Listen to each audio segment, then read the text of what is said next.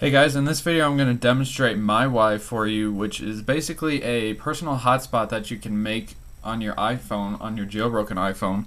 And it costs 20 bucks. It's a one-time payment. So instead of paying AT&T, I think it's like $45 a month, you can buy this app for one-time payment for 20 bucks, and you can have it forever, and you can tether to your laptop, to your iPad, up to 5 devices with MyWi. And so you can get it in Cydia or Rock, I believe. I got mine in Cydia, and I just typed in MyWi, and it was right there, 20 bucks. So when you open it up, it's got a really nice interface. It's really simple to use. It's really laid out nicely and easy. So as you can see, this is the main page. You can click on all these different things. This is home. You can look at the Wi-Fi hotspot, set up stuff. You can turn it on from right here. You can name your hotspot. So mine's just named iPhone, so I can find it easy. And you can also have a WEP security turned on your iPhone, so that people have to type in the 10-digit code for when they want to connect to your MyWi. The next one is USB. So if you wanted to just plug your iPhone in to your laptop and have a single connection, you can use it USB and tether that way. You can turn it on. Here's advanced USB. It's got all these nice settings. And here's Bluetooth. If you wanted to tether it with your Bluetooth right to your laptop, you can do that. They said that this is the lowest battery setting, but if you have your laptop plugged in and you just want to do a single user, then I would use USB, because then you can charge your laptop and your iPhone at the same time. So the main feature here that most people are going to use, and I don't know why this is in the way here, there we go, is the Wi-Fi hotspot. So basically what you want to do to turn it on is just tap this button right here. And as you can tell, this blue bar at the top, it is saying that we are tethering via MyWi. Yeah, right now we're using my microcell's 3G internet connection because AT&T is pretty bad where I live. And as you can see your data usage down here as well. You can see how much battery is draining.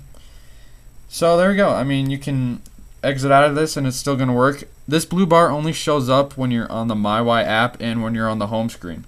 If you're going to anything else like settings, for instance, it's going to disappear because it doesn't want to get in your way. It only wants to show you when you're on there. And it still shows your data usage, and it shows you that you're using MyWi tethering. So how do you know this works? Well, I'll go ahead and show you. So yeah, up to 5 people can connect to this, and you want to go to Wi-Fi on any device that you're going to use, so you can do this on your laptop as well. And as you can tell right there, iPhone. You just click on it and type in your security code. I don't care if you guys see it. Your 10-digit WEP security code, and click join. And there we go. As you can see, we have the Wi-Fi status bar up there, and we're connected to my iPhone. So let me go ahead and demonstrate this to you to make sure it works. So I'm going to go ahead and open up a web browser here, and let's load Engadget. And as you can tell, it is loading Engadget right from my iPhone, tethering. And this is using my microcell's internet, but it's going to work over 3G anyway. So yeah, I mean, it's going pretty slow because it's the microcell, but if you're on your regular 3G connection with 5 bars, you could get some pretty high speeds depending on AT&T's coverage. So I have one user connected right now, but if I wanted to load another, say from my Mac, which is conveniently right here. So as you can see, I'm here on my Mac now, and you can tell that my iPhone network is right here.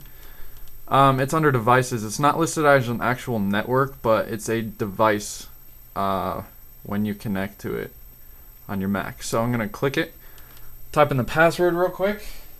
And what I do is I usually I make sure that I click don't remember this network, because sometimes MyWi has a problem when you want to reconnect to it that it doesn't connect right off the bat. So now we are connected.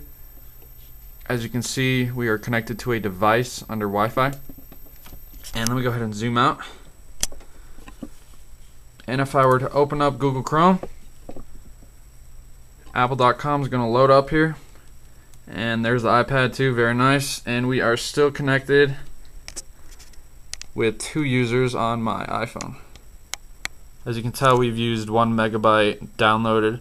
So it's really convenient. I mean, it shows you everything about this, and we're still connected to the microcell. And that's pretty much it, guys. I hope you enjoyed this video on how to tether with your iPhone for $20 a one-time payment, so you don't have to pay AT&T that $45 a month. And it works pretty well. I mean, you can connect up to 5 devices with your iPhone. You can see your data usage to make sure you're not going over your limit.